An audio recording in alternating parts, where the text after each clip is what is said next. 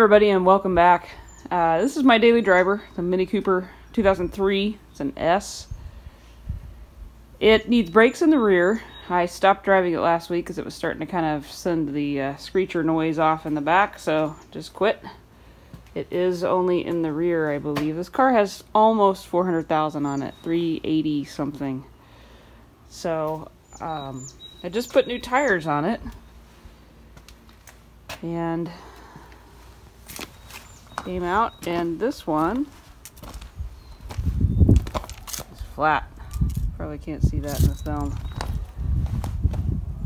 but that has to come off anyway to change the brakes. So I figure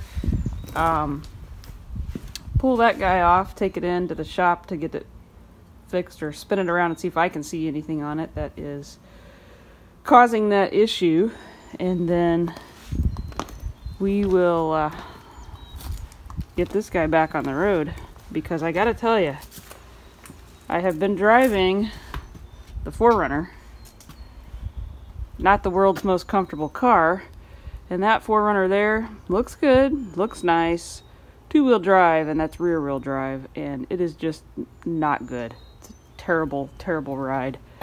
So I want my baby back, and I'm gonna get her back and going today, and then we're gonna jump on some projects. I don't know how much of this I'll film, because basically I just need to get it done. So we'll see. Well, one side is done, and that little booger fought me the whole way. And I aired this tire up, and I did go over it and look to see if I can see anything, and I think that might be our problem. So I'm going to leave that in there. It's holding air, and I soaped it, and it doesn't appear to be leaking. So we're going to put that back on the car and drive it to the place and see if we can't get them to fix that. I'm going to go ahead and change the other side and get this girl back on the road.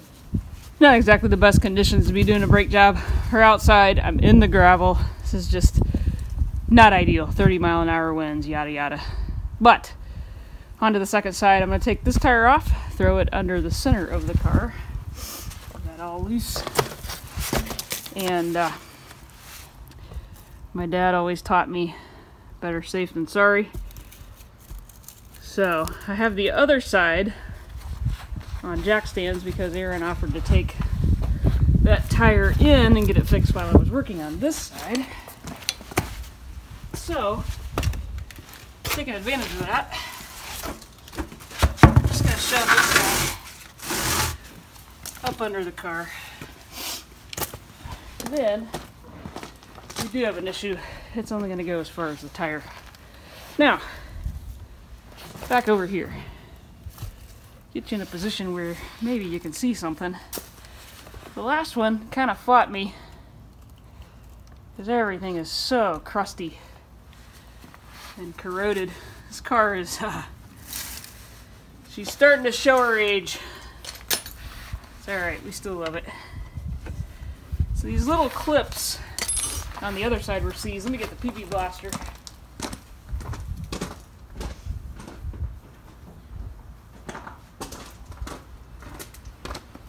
The other side actually looked a little worse than this one. This one doesn't look that bad.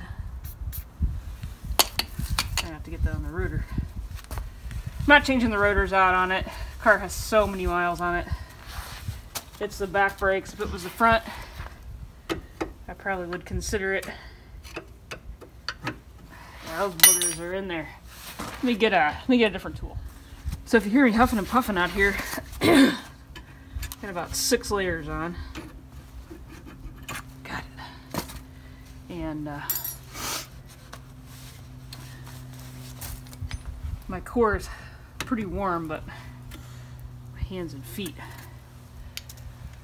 are getting cold. So on the back side, if I can get the camera in there or not, on the back side, this little rubber boot. That was that cap I just took off. And there's one down low too. I'll grab it and take it off. And then they are an Allen style bolt that's inside there, and so you just have to thread that off. That will remove this, and allow this caliper to drop down. Make sure the emergency brake is off, so it's not pulling on us. And so let me get that other cap off of there. It's on the bottom side. I'll take the camera out of the stand here and I'll show you where that is. So our top one is right here. It's going to go down the caliper to right here. You can see that other little cap. I can get it off one-handed or not. There's the second cap, and it's the same size as this top one. So we're just going to release those.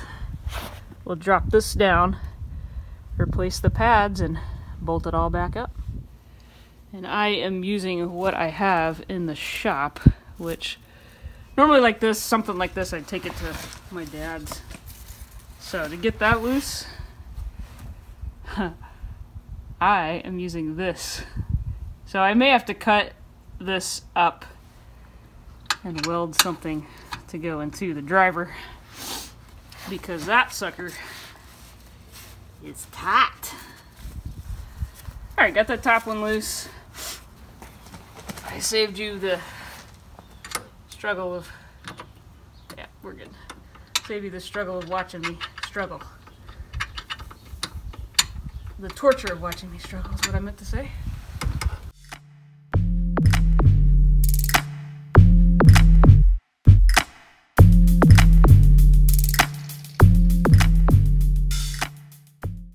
Now I am pretty strong for a girl, I guess. But those suckers were tight. Actually weren't as tight as the other side. The other side was really bad.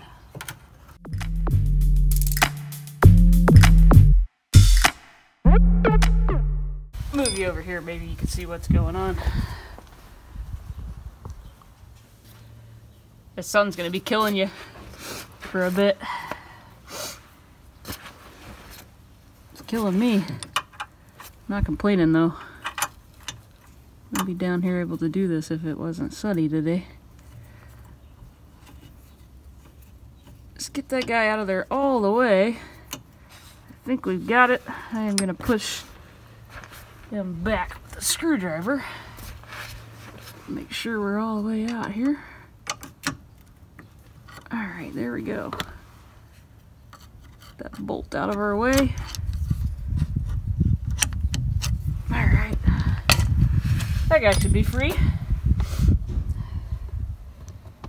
See if we can't get that off of there. Maybe adjust you up just a hair. Yeah, you're getting your sun glare. Got your sunglasses on? Might be able to get you from there, I'm not sure.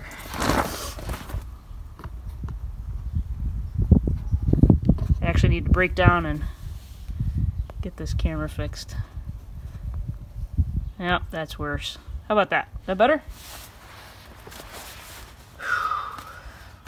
If I can leave my gloves off for this one or not. Touching on that cold metal. It's cold out. Yeah, I may have to tap on this just a hair.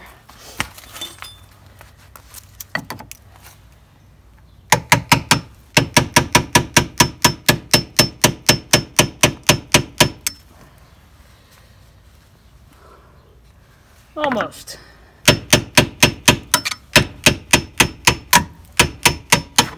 And we're off.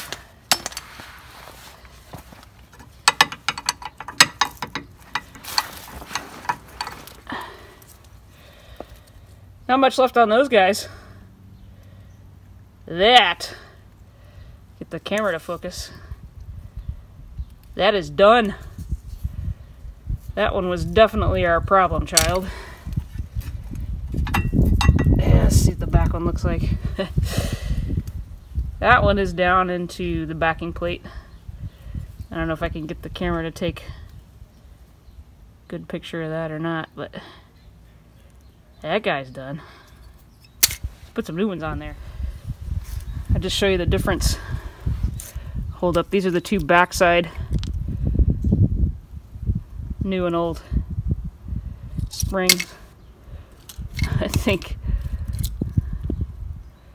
the springs are even smashed. Wow. There's your difference in thickness of the pad. There to there. And that one doesn't even exist. That ought to make a difference. So the one with the springs and that little blank space there goes on the back. And there's a little hook. You can see it right here on the front. This little hook right here. That's where those get put on there. So there's our front. Tiny little brake pads. And then we have to get this caliper, big piston, sorry, my big old finger in the way there. We gotta get this pushed back. And the easiest way to do that is to use a brake kit. We don't have a brake kit, so the second easiest way to do that is to use a big old C-clamp. And I actually had to go buy one this time because the one I had was not big enough. This should be plenty big. This is an 8-inch clip. Worked fine on the other side. There are 4 little holes in that piston. For the brake kits that you get a washer that kind of sits down in these 4 little holes, and so then when you tighten it, it actually turns this as well. But on the other side, I used the C-clamp. It worked fine. I didn't have any issue with it, so we're going to push it back using the same method on this one. I believe on a Mini they are both they both turn clockwise.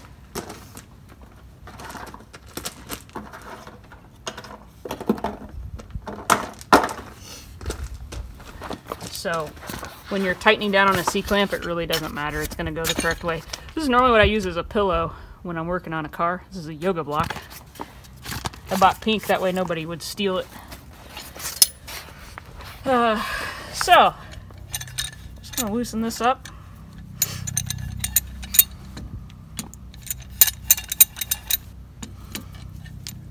And it pushes pretty hard at first, but then after about 2 good cranks on the clamp, it usually goes back pretty easily.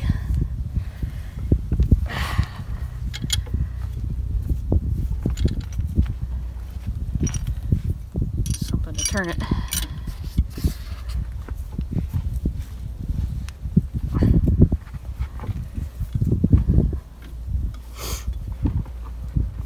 I am going to have to get in a different position.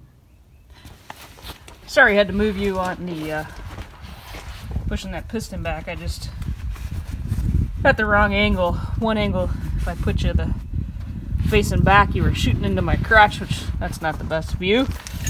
The other angle, you were shooting directly into the sun, so I had to just turn you off for a bit. We did break in the new C-clamp though. I will never understand why they don't make that out of something harder than what you're going to be cranking down on. I guess if they figure if you can't crank it with your hand, you shouldn't be putting a pipe on it. But, of course, you're going to put a pipe on it if you can't turn it. I mean, come on. I even bent the pipe. The thing was so tight once I got it going. There's my pipe I was putting over it. Even bent that. I think we have it far enough though. Let's see if I can get that up over the brake pads. Now the piston has to go kind of in the middle. Oops, wrong one. There's a spring, a couple springs. You can see there's kind of a round spot right there, and that piston sits right in the middle. So I need to get that lined up to where that guy can go right back over the middle of that.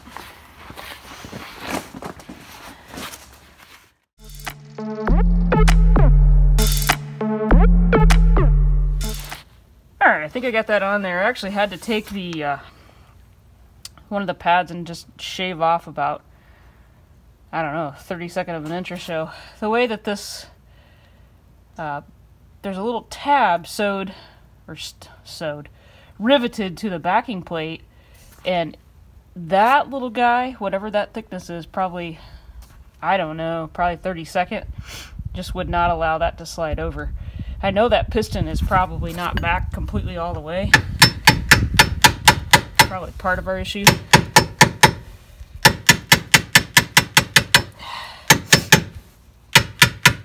That guy did not want to go on there.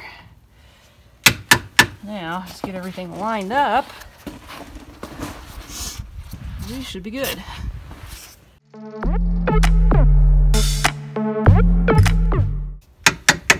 I'm just barely hitting this. I'm really not, wouldn't have to hit it, but my hands are so cold.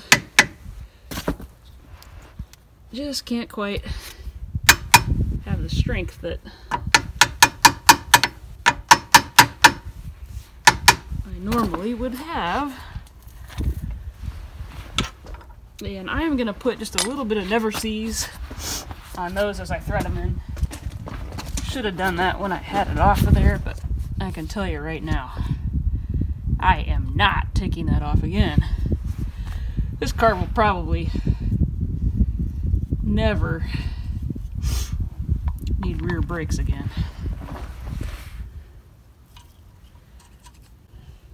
I hope. If we do, this caliper is most likely going to have to be replaced.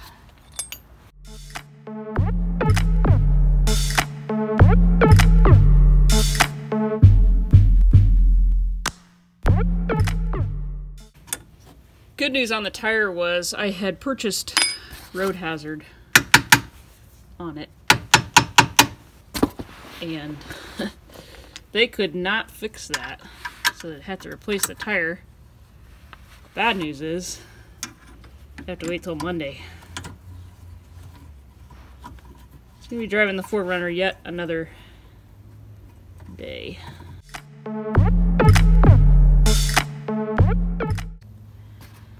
So apparently those bolts need to be break your neck tight. I am not going to put them that tight. I likely will not have to do this again. I'm just going to put them snug.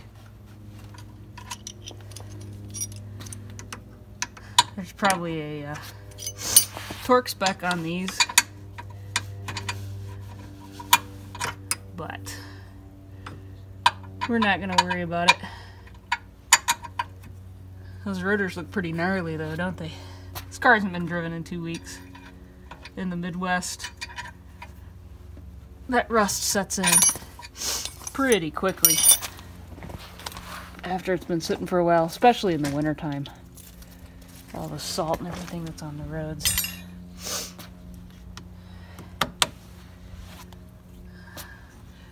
Put our buttons back on.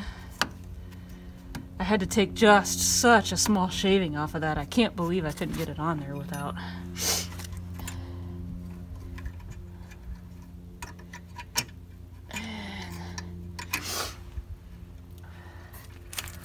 Whew. Hands are cold.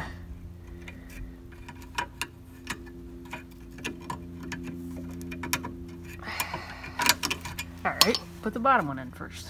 Want to be that way about it. I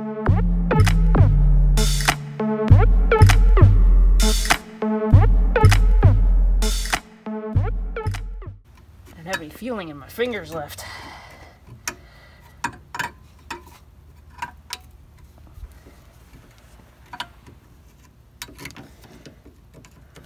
Get in there, you gunky.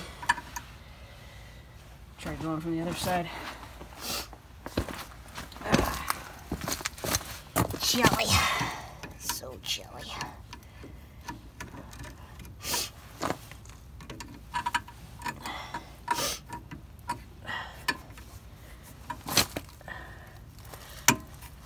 Not exactly the day to be doing this, but it's the day I had, so it's the day we're doing it.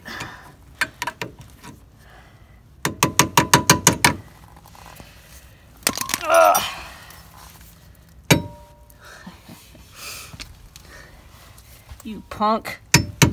There we go. All buttoned up. Now, got this junk out of the way here. That tire back on there. Back you up just a little bit. May have to come up one more on the jack. Get that on there.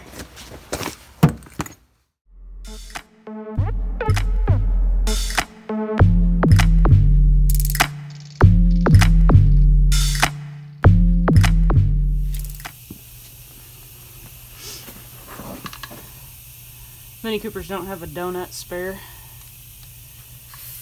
I only have one because the car's been wrecked so many times that I've managed to keep one. Not by me.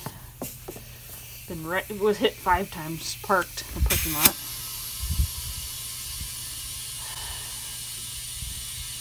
This rim was pretty scraped up. So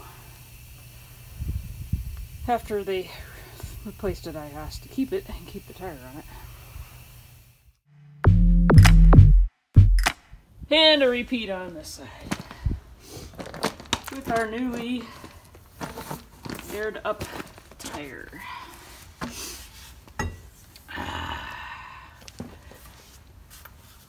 The good news is if I smash my finger I won't know it because they're so cold. You can stick a tire iron underneath that, or you just stick a leg under it and lift it up.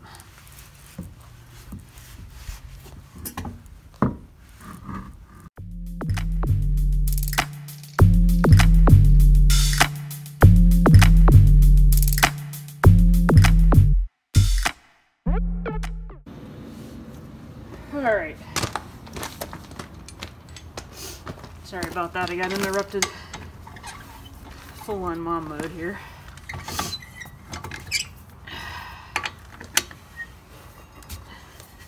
This will at least let me move the car tomorrow.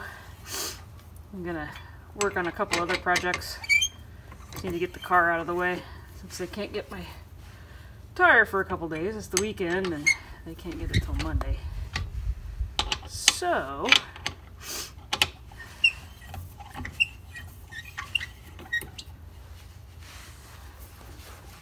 at least let me move it.